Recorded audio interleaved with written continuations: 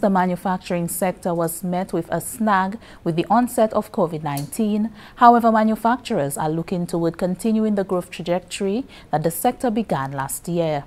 In 2019, manufacturing recorded growth estimated at 8.6%, up from 6.6% in 2018. The sector's contribution to overall real GDP moved from 3.2% in 2018 to 3.4% in 2019.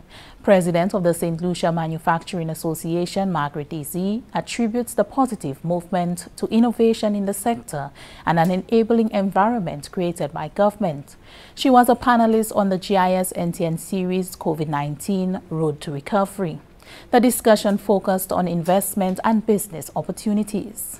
One thing that the government did for us, which was very favorable, is the VAT, paying the VAT at the point of sale rather than at the port. Because before 2018, like 2 years ago, prior to that, when VAT was implemented, we were paying VAT at the port.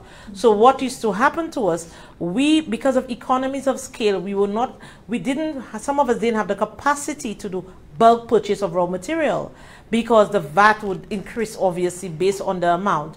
But now that that was removed, the Prime Minister at the first meeting with us, that was one of the great things he did for us. We're very grateful for.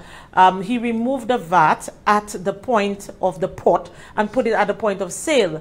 And cash flow is king. That's your reality. So that has now enabled us with the increased demand to be able to buy more bulk. So increase your working capital, buy more bulk, and you pay the VAT at the point of sale. So when we buy more bulk, that means we get bulk discount, economies of scale, and it's beneficial to us, and it has a domino effect on the consumers. So we're very grateful for that.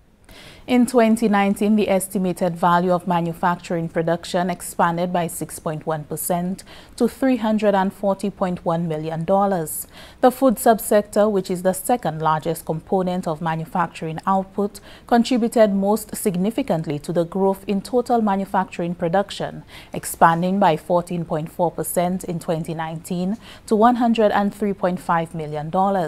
Marguerite Desir says the sector's performance during a year when Brexit and the U.S.-China trade war threatened to derail global business, the local manufacturing sector was able to not only maintain stride, but improve its gains. The government has already made a commitment through the plans to support local businesses that they will give us what is required, whether it be warehouse spacing, whether it be concession, the similar opportunities that are there for foreign investors to come in, it is also there for locals to get. And that is very important, and we need to remember that. But we need to have that entrepreneurial spirit. We need to be able to decide that we're going to sell our way through the crisis and not just sit back and wait until the government do everything for us. We need to do something for ourselves to be able to sell ourselves through the crisis and then win towards the end.